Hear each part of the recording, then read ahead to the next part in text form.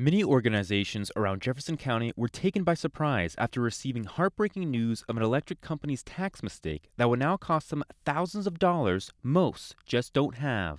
This has been a roller coaster of a week, I think, for our board, for our staff team, certainly. We've tried to be transparent with our team that we might be seeing a number of layoffs of staff.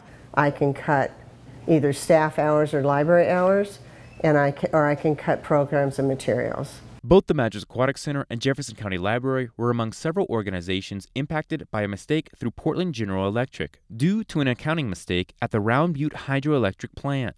For us, that means $156,000 less last year, plus the impacts of that going into this current fiscal year.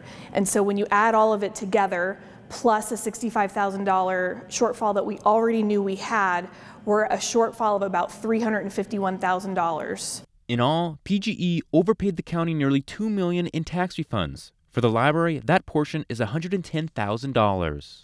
As far as I know, we need to reimburse the $55,000 from last year, and I need to cut this year because my budget obviously is more than my income.